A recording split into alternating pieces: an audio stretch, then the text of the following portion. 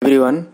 So previous video I explained how to create email helper by using Python. So how you can send an email to another person.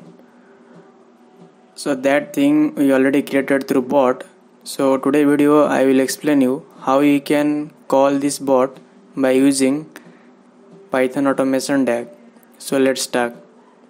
So this is the DAG folder. So here we need to create one file. You can give anything that file name. For this video I will give you one convenient name so everyone can understand. So I am giving this Python email DAG. So you can give anything as per your convenient name. So .py. So after this creating this one, so previous video what I explained, we need to create first initializing the modules. So for modules I am using first datetime module. So from datetime we need to import datetime. So this one we are going to use for start date. So those who are watching previously videos, right, so they know this one. So currently those who are watching directly this video, so my suggestion is click the I button and complete the previous videos. So here we are importing DAG and variable. So there is a folder in Airflow models. So from there we are invoking this DAG and variable. So this video we are going to use this DAG. So variable I will upload upcoming videos. So you can watch that one. So now for this specific DAG we are going to use Python operator. So Python operator also stored in specific folder of Airflow. So here you can see Airflow dot, here you have to add operators. After operators we need to invoke Python operator. First you have to add Python underscore operator. So inside this Python operator we have to import that Python operator, which one we are going to use. So this Python operator P and O you have to give capital. After adding this one, so this is the how you can initialize the default modules. So after adding this one we have to define that default arguments, where we can add some default arguments which is available in Apache Airflow. Okay, so first I am giving that owner name. So owner name you can give anything. So currently I am giving my YouTube channel name. So owner is indicated as who is the owner of this specific DAG. So here you can give anything as your convenient name. So I am giving my YouTube channel. After that we have to add that start date. Okay, so here you can call that start date. Okay, this modules is coming by default. Let me remove this one. We need to call this date time. Okay, so this date time is a default module of Python. You can no need to install externally, so it will come by default. Here I am giving year, month and date. Okay, so this is the default arguments. So now we will construct the DAG. So for that we have to add here with, then we have to call this DAG. So whatever DAG module we called above, right, so that one we have to invoke here. After adding this one, here we have to add DAG ID. Okay, so DAG ID we can give anything.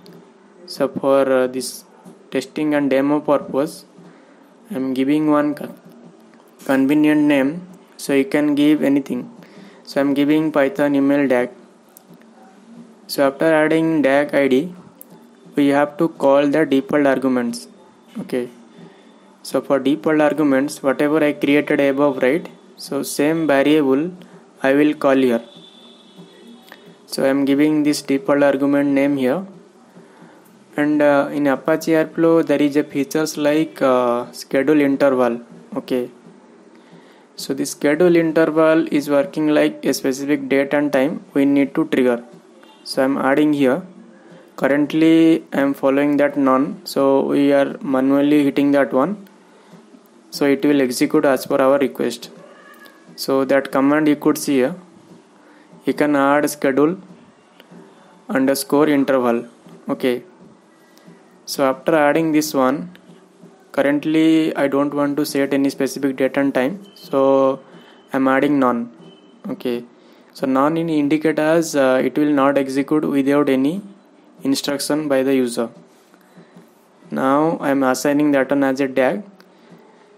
So after adding this one, we can give colon. So after giving colon, we have to create one task. So why I'm creating task, like whatever bot we created, right? So that bot we want to execute by using that task. So here I'm creating one task, start underscore tag.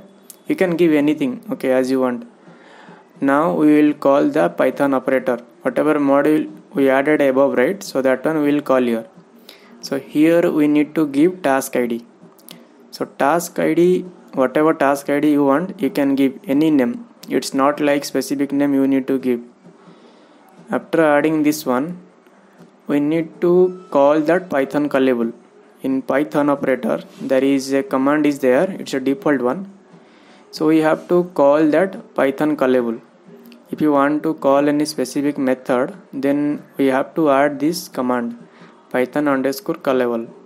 So after adding this one, we have to add this bot and invoke this bot in DAG.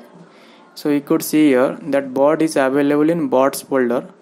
So for that we have to initialize that bots folder first. Okay, after adding this one, we have to call this bot name. Bot is nothing but a reusable functionality. Okay, it's not like chatbot, it's a reusable functionality, so we can call this method anywhere.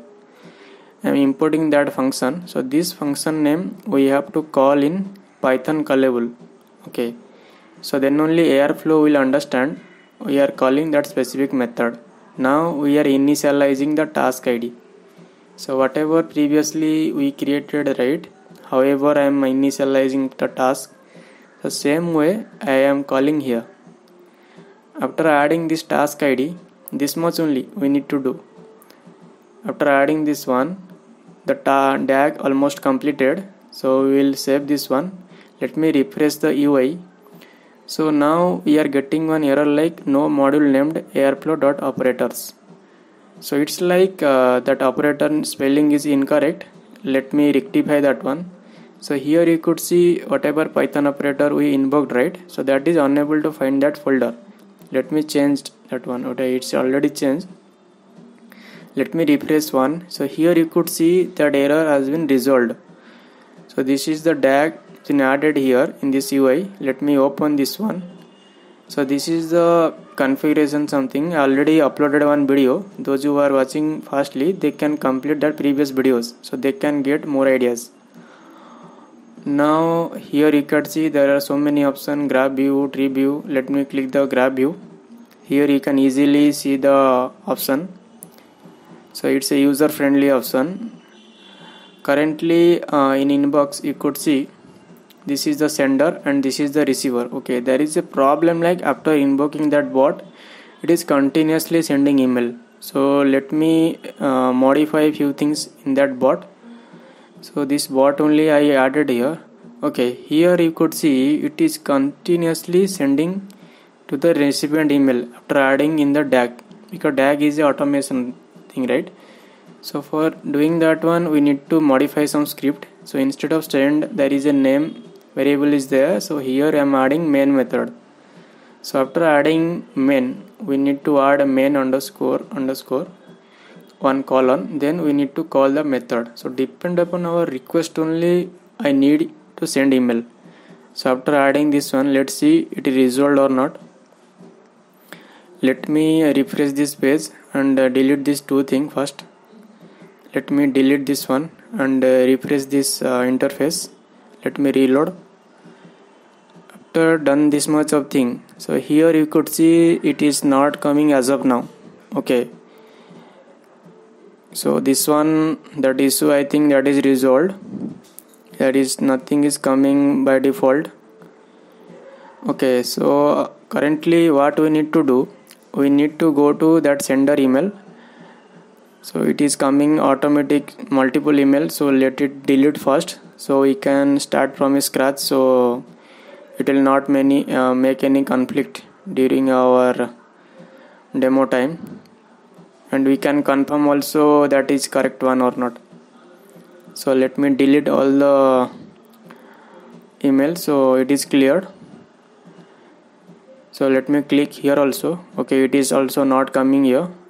So that is a on and on option, you can on it, and here you could see trigger tag, right? You can click OK and again click the grab view. So this is the UI. Here now we can see the start tag. The right side we can refresh it. So this light green color, right, it is indicated as a running state. So let it refresh again. So here you could see it is dark green color. Click the view log. Dark green color is indicated as a success. So now it is completed. I added a print method like success. I think it is working fine, so we can cross verify again. Let me refresh the sender Gmail first. So here you could see the send option, click that one.